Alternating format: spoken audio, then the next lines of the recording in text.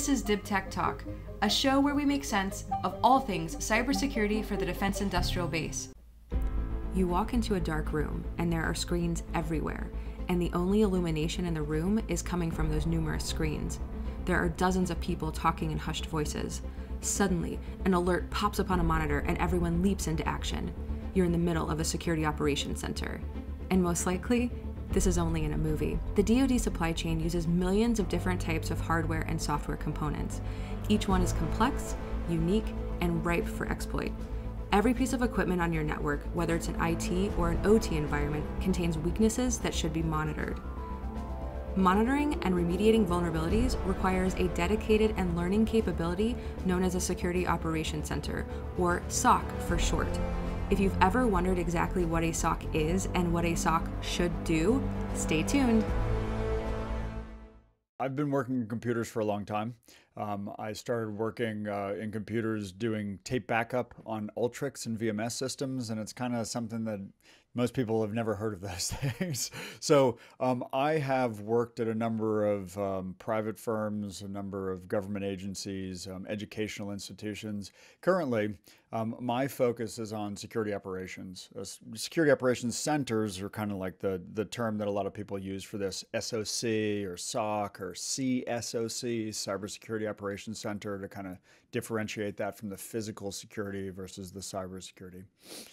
Largely what I do is I help organizations to make sense of all of the various things that they could possibly do in cybersecurity.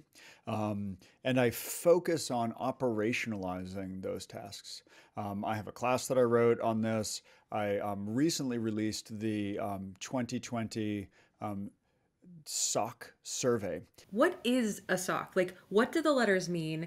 What capabilities do you have to have in order for, because there's no like FTC guidelines on what defines a SOC and how you can, point to fraud. So define a SOC and the capabilities that you would say, yes, you have a SOC because you have these capabilities. Yeah. So let me, again, I've got a couple of different things that I want to talk about with regard to this. And also I try to be really careful about expressing what I think versus what the industry thinks, because exactly to your point, the opinion of what makes and constitutes a security operations center is something where there's no definitive architecture defined for that.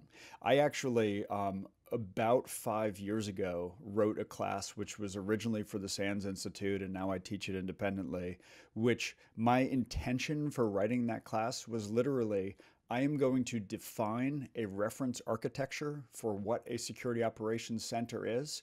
And then it was kind of almost like, come at me and tell me I'm wrong. You know what I mean? But like somebody needed to say, this is what a security operations center is. And the approach that I took to this was to define it in terms of functions. So let me just list the functions. Steering committee, which is the capability of the SOC to interface with its constituents. I think this is a function. I think it's a requirement of a security operations center. The command center, which is the overall sort of layer around the SOC to just handle the requests for information and disseminate information and so on. Monitoring, which is what a lot of people actually consider to be a SOC, is just that monitoring function, which is fast and accurate detection of issues to be able to identify that you have a problem. Threat intelligence. I think that threat intelligence is a portion of any SOC, even if this is just you taking feeds that someone else is producing and using that to enrich the information that you have in your environment. Incident response as a functional capability. I don't care if it's outsourced. I don't care if it's a third party, but there must be such tight integration between the SOC and the incident response that I just considered a necessary function of a SOC. Forensic analysis, which is deep dive analytical capability in an authoritative fashion to be able to say, when asked the question, what happened?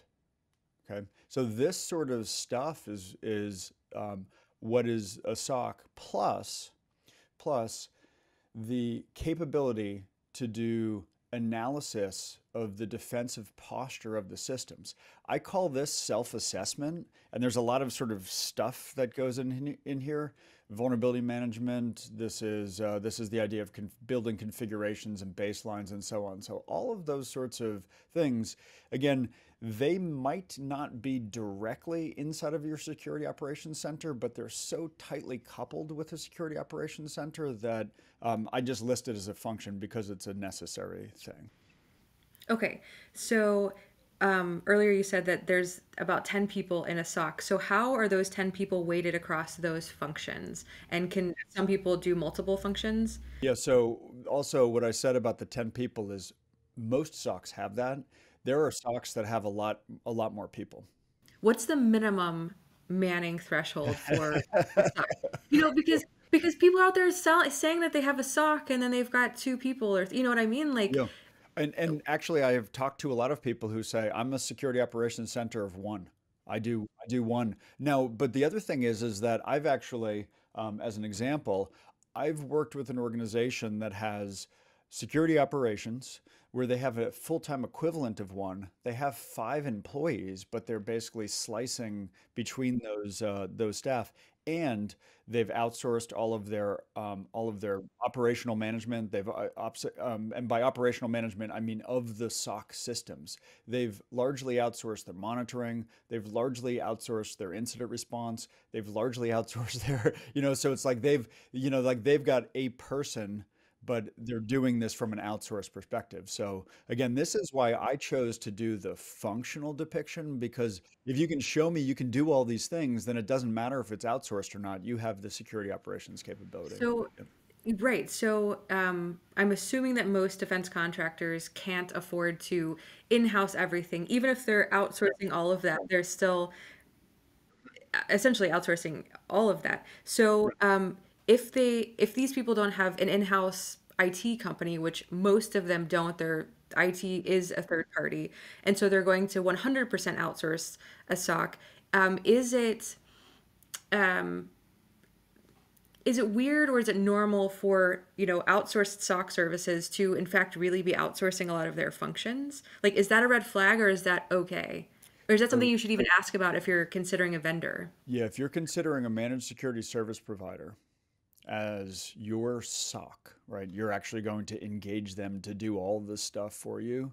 You really, especially if you're in the US defense industrial base, you must cascade all requirements to that SOC for all of your contracts. That is a necessity. There's no way around that, right? I mean, this is this. I mean, you can probably cite where it says that, but it's like you can't relieve yourself of a contractual obligation by giving somebody else the task to do the work for you. Okay, you still have that contractual obligation. I have a great story I'm going to tell you, and you can cut it out if you want to, but it's related actually specifically to contracting. When I was doing work inside of DIB, I was on a contract to a very large defense contractor. I was on a contract through a company that had 3 people, and in an audit, it was actually determined that since all 3 of us were cleared, the vehicle was actually the wrong vehicle because there were 3 cleared staff on the vehicle. And so what they said was, we need to actually split this from a contracting perspective because of the way that they had onboarded that one company initially and then added a couple more people. It was like not okay according to an audit. So basically it was like, hey, Chris, can you just sign a contract with us to do this thing? And so like 160 pages of legal documents later, me trying to get all the insurance and all this stuff and do all the things and write all the procedures and do all the, right? I mean, like literally shop of one signing that contract is is a tremendously difficult and challenging thing, right? And now, if I were that and I had to actually have a security operations center in order to do that, I'd be like, I can't see that that's actually worth it financially for me.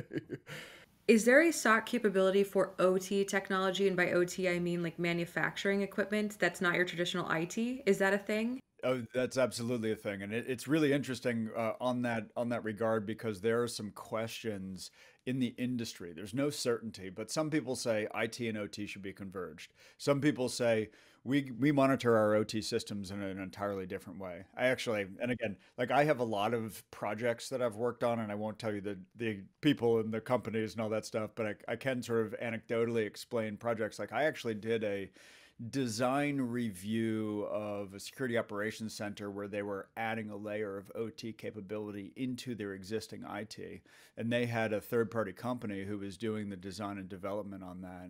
And then they had me review the strategy that they were advocating. And basically, the strategy in this case was we're going to have the same analysts who are looking at traditional IT security operation monitoring.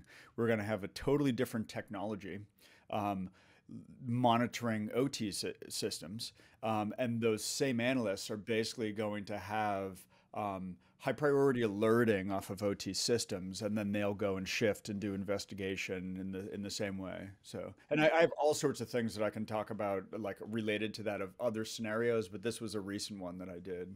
Are are the same analysts equipped to review OT alerts in the same way that they can review IT alerts? Does it require a separate set of skills, or is it same?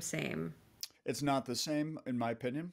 I think that from a monitoring capability, if I give an analyst an effectively designed use case and I give that analyst the right sort of things in terms of making a decision if there's a problem, I can train them into that capability. In many ways, I'm sorry, in many ways, it's the same thinking skill set, but it's a different technical application. So it's like you can think in a language, but if I want you to speak a different language, I'm gonna have to get you to speak that language. Right. So, what kind of alerts would we see in an OT environment? Like, I think we can all imagine what exists in an IT environment, like, oh, there's somebody trying to get in, your firewall's being whatever. But what kind of alerts would you see in an OT environment? Well, a challenge with that would be many of the OT environments, the data which is being sent over the OT systems is just a bunch of data, right? So, what sort of alerts are you going to see? You're not going to necessarily see the same sort of like attack alert. You're going to need to have some sort of capability to do inference from data components. You could actually say, all right, here's a volume deviation, here's a volume dip, right? You could do some of that sort of stuff. This actually goes into my thinking around use case development. Use case development, and I don't have it, like memorized exactly, but let me just give you the sort of overarching process that I think is appropriate to go through to develop a use case. And a use case is an engineered strategy. I determine something of business relevance, right? My business relevance in this case for OT specifically would be I have monitoring systems which are actually looking at these assets, and these assets keep the lights on in the city, right? So what do we care about? Well, we care about interruptions operationally in this way. Then what we do is we look at scenarios where the attacker might do something. They might be able to intervene in control systems related to the actual capabilities that are in place. So that's a scenario. Okay, well, let's take that scenario and let's look for the data. What sort of data will we have for that? Well, there might be command and control coming out. There might be modifications and so on. And so then what we look for is within that data, what are some differentiation opportunities for the analyst to be able to say, like, this is not okay. And even if we can't say certainly with the tools, it could be, hey, analysts, there might be something that's not okay. Let's go ahead and let's go ahead and send that along. Right. So, okay. So that point, there's a separation of duties, or not separation of duties, but with regard to the CMMC and compliance, getting the alert is one thing, right? And then acting on the alert is the incident response or potential incident response. So who is responsible at that point? Once an analyst is like, yes, this is a true alert. Yes, we need to figure this out. Do those analysts then start doing some of the incident response capabilities, or does that go somewhere else in a traditional SOC Yeah, setting? let me address one thing before the monitoring analyst really does incident response, or anybody does incident response. One of the things that the monitoring analysts actually should do first, is verification, right? So it's like the alert comes in. the person who is watching for these alerts probably shouldn't simply being like, oh, there was an alert, here you go, right? There should be something that is actually verification that's done by that monitoring analyst. Okay. Now, the next thing that you just asked me in terms of the transition to incident response and the traditional SOC, it's really hard to answer that because um, there are SOCs at dramatically different scale. Most SOCs, in terms of the numbers and the SOC survey and other places, most SOCs are around 10 people, roughly. So if I have a SOC of about 10 people, probably what's going to happen is the the person who's doing this sort of monitoring capability is going to actually do what I call phase shift. They're going to shift roles from monitoring, hey, let's look to see if there's a problem, to response. This is a standard strategy that a lot of organizations employ for incident response, which is phase shift using the same staff. Um, Larger organizations, okay, tend to separate monitoring capability or function from incident response capability and function. Additionally, many organizations elect to actually transfer monitoring to a third party in order to have a cost-effective 24-hour-a-day monitoring.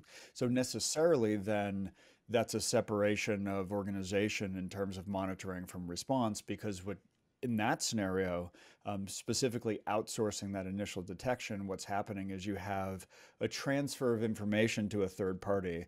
That third party transfers that information to the organization. The organization then does the incident response, or maybe even the organization then turns to a different third party and says, hey, do this response. Now, again, we're talking largely around defense industrial base, this sort of organized and structured chaos, if you will, of stuff. Also, having worked inside of U.S. Department of Defense in a number of different contractor roles, what I often see with that is you have command, direction, which then cascades to a contract officer or whomever is responsible for receiving that, and then they actually are responsible for doing the response on their systems. So this is frequently multiple layers of redirection of information, and this actually causes a huge problem for a lot of people. If you don't have skilled and capable people across all these different groups, stuff's going to fall apart when you then try to do some coordinated action. So, because you do cyber work for DoD, I'm sure you have certifications. You probably have many. So, are there certifications out there that, if you were to try to in-house a SOC, what certifications would you recommend that your people have in order Yeah. to understand some of these functions? Yeah. So I would go back to what is it, the 8570 documentation on I like used to work in that yeah, office. yeah, That exactly. Yeah. So revenue. 8570. So everything that I've ever done for DoD, I was like, you already have all these things actually specified. When I've written stuff on contracts for DoD, I was like, you already have policy which defines this. And for all the customers that I always work on, it's always like, what does the mandate say for you legally in the location that you're working, for the details of this? So for the specific certifications, there are several through SANS Institute, the 504 GCIH, GX Certified Incident Handler. The CISSP is one that's sort of like a standard one that's from ISC squared. They have that. There's a lot of training that I think is valuable, but in terms of certifications for people to be able to have the capability to actually do the monitoring work or to do the forensic work or to do the response work, I would have to go look at 8570 to say like this is exactly the one that I would say. I have a ton of opinions about training, but when you're asking me about certification, it's like a little bit of a different thing. I actually I have a very like a very different talk that I gave for EDUCAUSE where I talk about training specifically, which like the thing that I'll say about Security Operations Center as a generalization, and this is not specific to DoD, but as a generalization, is the best training that you can do is the lightweight, ongoing self-developed training for your staff for the things that they encounter frequently. And this is something that every SOC that I ever work with, I tell them, you must become a learning SOC. You must, even if you never really truly get there, you must strive to be a learning SOC. Because if what your strategy is, put the bits in the bucket and somebody puts the bits over to somebody else, like that's not really going to help us. You may be able to have compliance, sort of a de minimis kind of compliance, but if anybody really challenges you on this, then you're going to actually fall out and actually appear to be a problem. And I'll give you one other just sort of anecdote around this. I was at Department of Energy. I worked at Department of Energy and Office of Science, and then the chief information officer for U.S. Department of Energy. And I actually went through the trusted internet connection audit for basically for the trusted internet connection. You may not be familiar with what this terminology is, but this is non-DoD, but across all U.S. government. And this was roughly 10 years ago, where basically the U.S. government said, if you were a government agency and you were going to be connecting to the internet directly, you must meet this criteria to be able to actually have an internet connection. And so TIC, Trusted Internet Connection, was their strategy for being able to actually deploy some baseline level of capability. And so I went through the TIC audit, and at the time, my job title was Incident Response Manager for the Office of the Chief Information Officer for DOE, right? Big nationwide network, lots of computers that we owned, lots of computers that were government owned, but we didn't manage. And then in addition to that, lots and lots of computers from contractors who are on our network, right? And so this was, again, this was like 10 years ago, trying to wrangle this monster. And for everybody who's a contractor and you're upset with the requirements and so on, really think about it from the other side for a moment, where it's like if you are a large organization and you are entrusting your data to third parties, you need something. You need something that says that you all are trustworthy. And again, like this, I think about my computer systems. I put a tremendous amount of effort into protecting my computer systems. But when it gets to somebody else's computer systems, unless I'm under contract with them to do that work, I'm not doing it.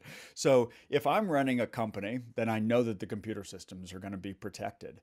But if somebody's running a company and they don't have the decades of training that I have in what makes good cybersecurity, I'm going to go ahead and guess that they're going to make some mistakes. So there's a So here's my question. So I was talking with someone last night and we were talking about this issue facing the DIB, right? Like these companies, a lot of them, a lot of these small businesses, they don't even have the in-house capability to understand what the self-assessment for the NIST 800-171 survey is, like how to do a self-assessment in the first place, let alone make sure they have good cybersecurity. So how does DoD or the federal government help the supply chain besides forcing down requirements that they don't even understand and can't implement?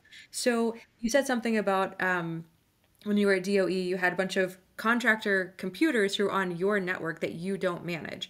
So speaking totally hypothetically, as if you if you ruled the world for one day, would it be feasible or would it make any sense for DoD to essentially extend their network to some of these small suppliers and like maybe issue them GFE, government furnished equipment, and say, hey, if you're going to work on our contracts, we don't care which DoD contract, but here, you defense contractor, here is some of our network, and maybe manage it or not. Like, is that in some way feasible to take away some of this massive burden from compliance? So I can see a couple of different strategies that might be in place. You could have a common operating environment offering coming out of the department that basically says, hey, contractor, if you just want a laptop, here's what it costs a year for us to manage that laptop. Okay. Like that would be a strategy, and contractors wouldn't like it. And the thing would be, like restrictive and all that stuff, but it would make compliance easy. right? So that would be one option. The next option that I could see that could actually be effective, and I suspect that this actually will happen, is you will simply have a private company and whoever it is, let's I'm gonna name a company because it's like an easy thing after I name this company to envision. Let's imagine Amazon says, you want laptops? You can rent laptops from us for a month at a time for this laptop. So you're welcome, Jeff. I know you're on your way out, but here's another money-making idea for you, right? It's like you rent the laptop for the month and that's what you get. And we take care of the compliance. This thing comes through our, DoD cloud service, all the hosting's there, all done. Right, all done. And so the reason why I think that this is the one that's going to happen is doesn't want to be in the business of information system support for their customers. They already have enough challenges in information system and cybersecurity on their own systems. And I mean, just honestly, it's like, you've seen it, I've seen it. It's a big place, right? There's lots of stuff. That's a real challenge for them to be able to make these things happen. So the information technology firm, which solves that problem because people can't do it on their own, is the cloud provider, which is end-to-end control, management, visibility, monitoring, all these things. This is why for security operations across every sector, doesn't in what I'm seeing, everybody's outsourcing a lot of stuff because it's so terribly complicated to do. And so you asked the question, like, what does it take to have this in-house? Instead of me talking about functions and people and all this other stuff, I'm going to cite someone else's report because I have a bunch of stuff that I've collected, but I also like citing other people's work. Expel, which is a managed security service provider, they actually have a cost, and they explain it. It's not fully documented, but it's a pretty good one.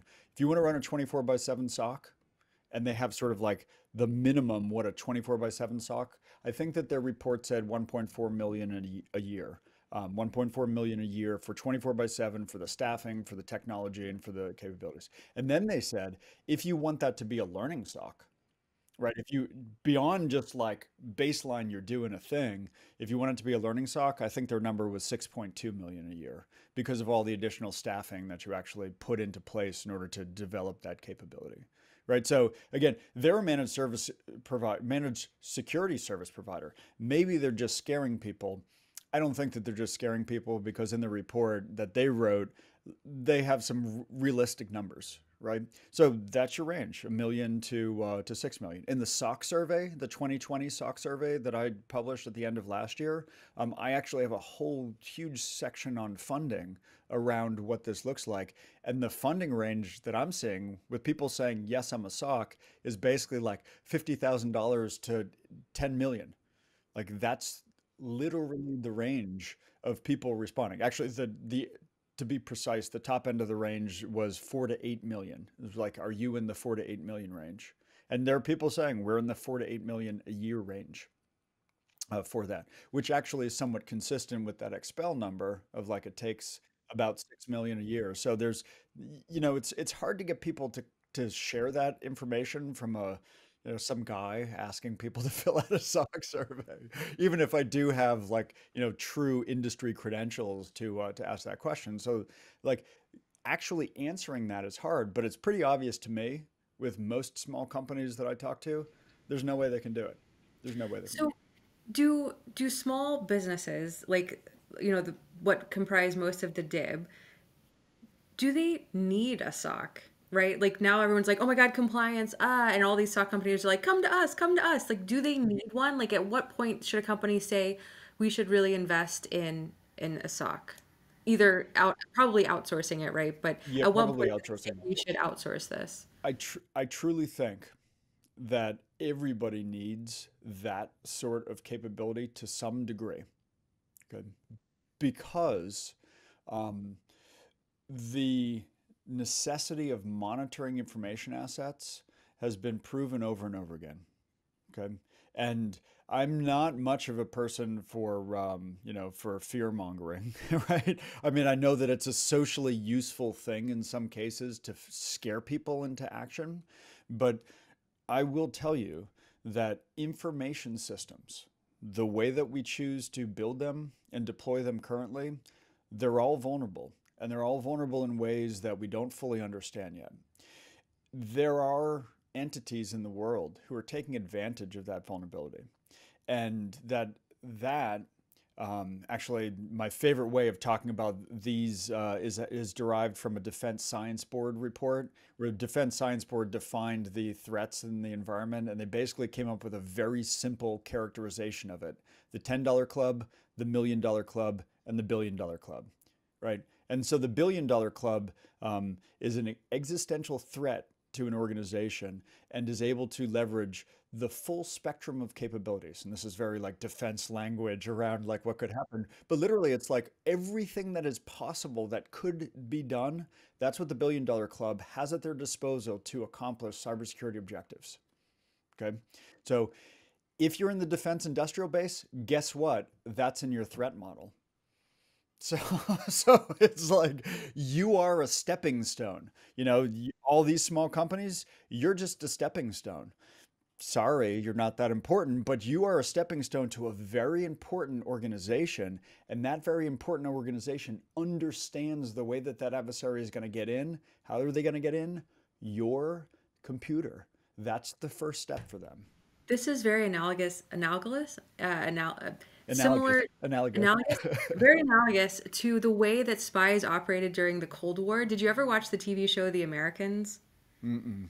So it's on FX. Now it's on either Hulu or Netflix. I don't watch a lot of TV. I Oh actually my God. haven't watched a lot of So, TV in 20 years. So, well, if you ever decide to turn on a TV show, I recommend The Americans. I started watching it when I was working on my first master's degree in strategic intelligence. And every episode played into like what I was learning at school.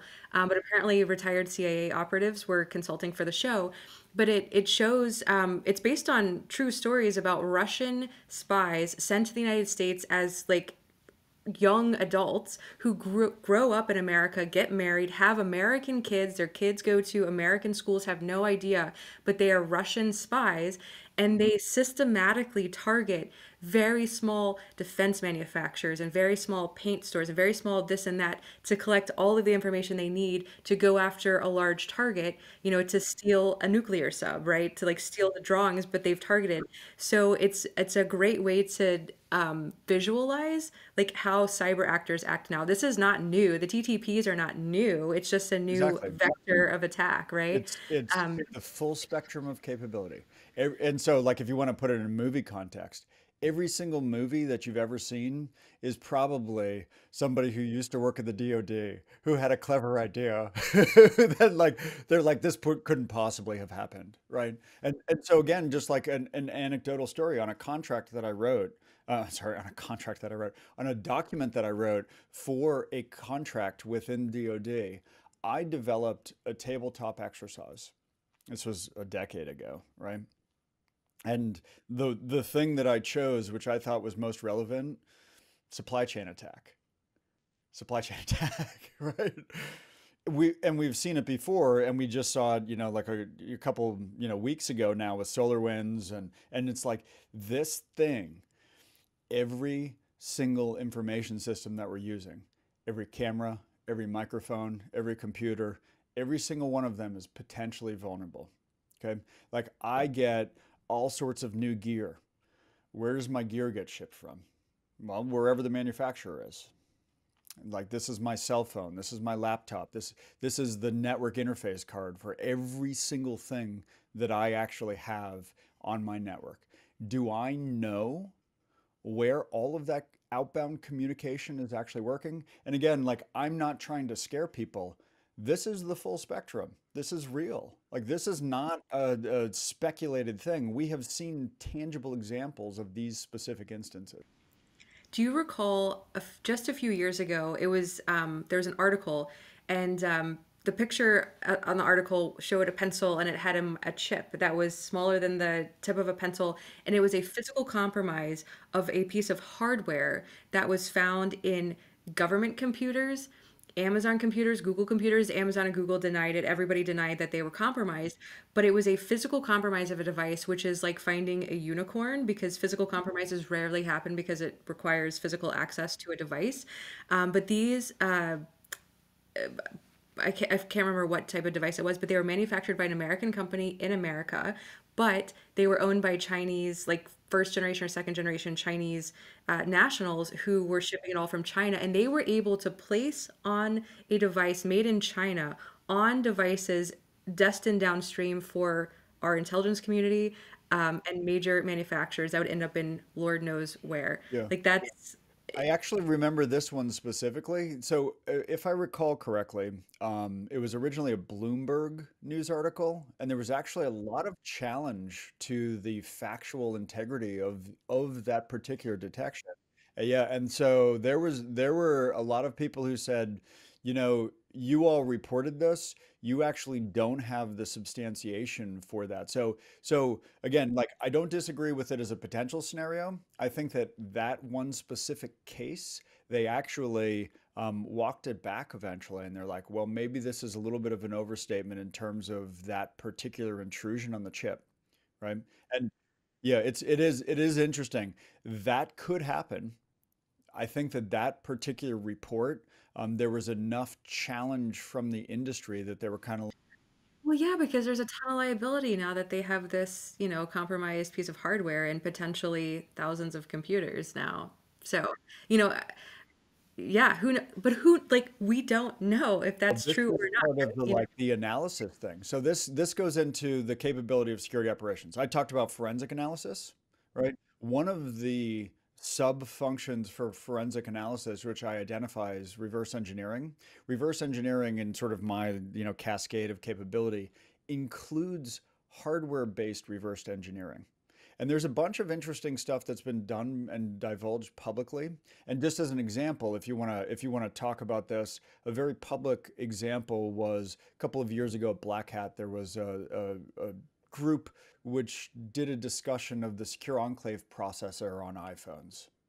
And what they did was actually some physical reverse engineering in order to be able to get to the ability to do logical reverse engineering of the SEP, the secure enclave processor, which is responsible for the cryptographic functions. Now, I can't do that. You can't do that. Five nines of people in the world can't do that. Like nobody in the world can do that except for a very small number of laboratories that exist in the world. Okay. So the challenge around that is really hard. And one other personal anecdote that's really funny. My first job in computers, I was 15 years old and I was running tape backup for a place in Massachusetts. They brought me in the afternoons to be able to run backups because they had a whole bunch of engineers who were software engineers who were working on essentially an open source project for integrated circuit design. And this integrated circuit design software was something that they actually provided to the universities throughout Massachusetts. And interestingly, at this place, very, near where I grew up, they actually had a photolithography facility where they could develop the students could develop an integrated circuit chip, and then they would build a one-off integrated circuit chip so that the student designs could actually be tested. Is this MIT? So MIT was one of the organizations who actually was supported by this. I was kind of west of there, out near Worcester, and so this was something where this was actually funded by the state of Massachusetts, and all of the universities in Massachusetts who had hardware engineering programs would basically like use this project because it was such a cost-effective project at that time because nobody had that capability, right? It just simply didn't exist. The idea of like, how do you build a one-off test chip? And my point of even bringing it up is the people who know what this circuitry on the chip does, like there's nobody that knows that. Like, can I do a design assessment of an integrated circuit chip to see if there's a back door in it somewhere? Like, I can't do that. Most hardware engineers who could build a chip can't actually do the reversing to be able to see what it. Right. Well, and kind of like the SolarWinds thing, right?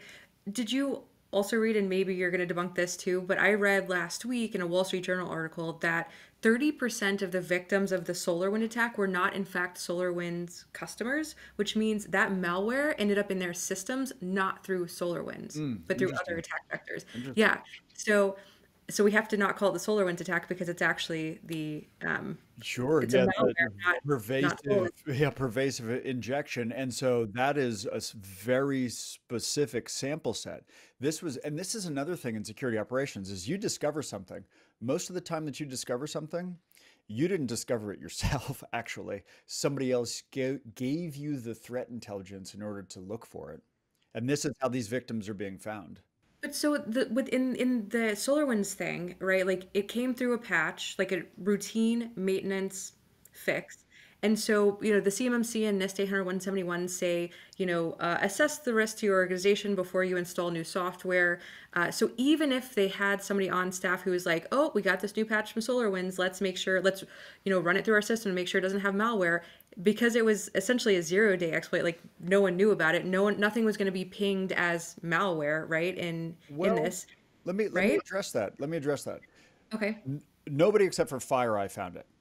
Right. Okay, but there was a tangible artifact with a substantial change from one version to another, which could have been identified through assessment. Now, it Just wasn't having a change identified. isn't, I mean, having a major delta right between that one and this one, but that's not necessarily malware, right? It's Or not necessarily malware, but there was, if I'm a careful deployer of software, right? Now, personally, I don't do this. I trust my vendor partners, and this is what everybody does. They trust their vendor partners. They trust Microsoft. They trust, Google for updates. They trust SolarWinds. Well, SolarWinds is a stable company, right? I mean, but so if I am an organization, if I'm one organization who's actually afraid for some reason, and I actually say, you know what? Going forward, what we're going to do is every new piece of software that comes in as an update, we're going to deploy it to a test system. We're going to do a patch diff, which patch diffing is a standard, reverse engineering type action with software. We're going to do a patch diff, and we're going to see what changed. And if all of a sudden one day if someone was literally watching that for every iteration of software that came in, that one thing would have been a weird change, weird enough that someone could have noticed it. Okay, because it's not like it's not like the implant inside of the SolarWinds software was subtle. It was that the implant's behavior was subtle after it got there, and it was part of a legitimate transfer through a supply chain, which was trusted by almost everybody.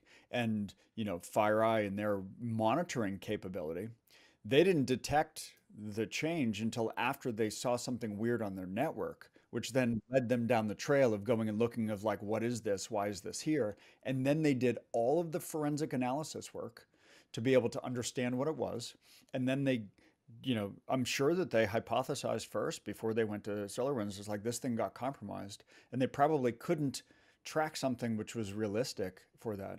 They're like the compromise, and they're like, gosh, like how long has this been here? How many versions of SolarWinds do we have? Can we go back? That takes tons of time, tons of resources, tons of analysis.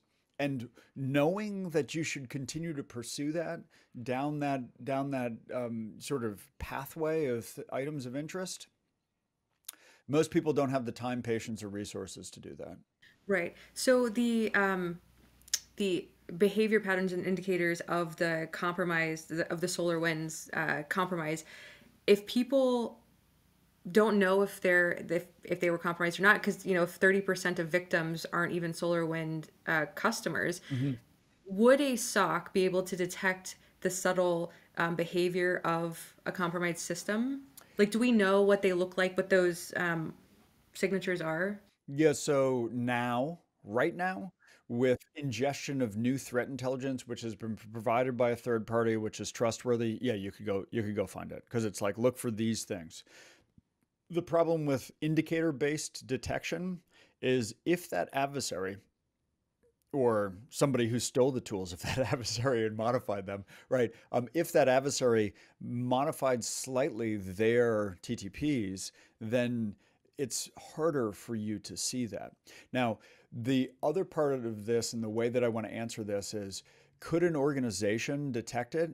Absolutely. You know how?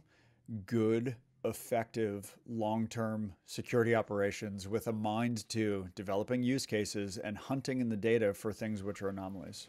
So how long would it take, hypothetically, to find something in your network like this? Do we know how long, Well, like at least for the solar ones, it takes like a solid week, like of, checking your data, or is it like a month long thing or a quarter long thing or yeah. So let me address that in a couple of different ways because it's a really hard question to speculate generally what this would look like.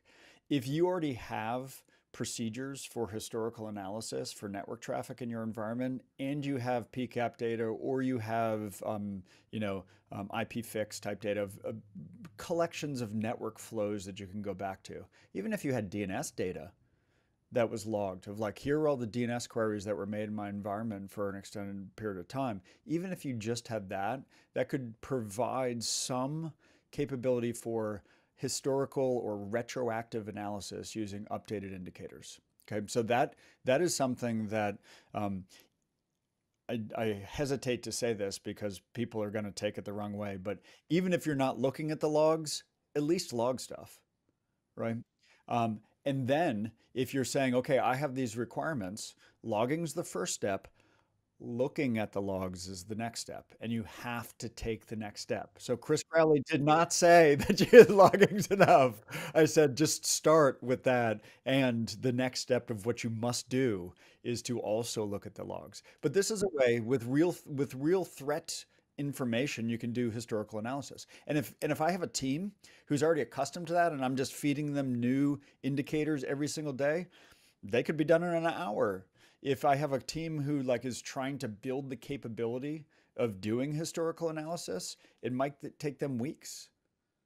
And this is again like why are you operationalizing this stuff?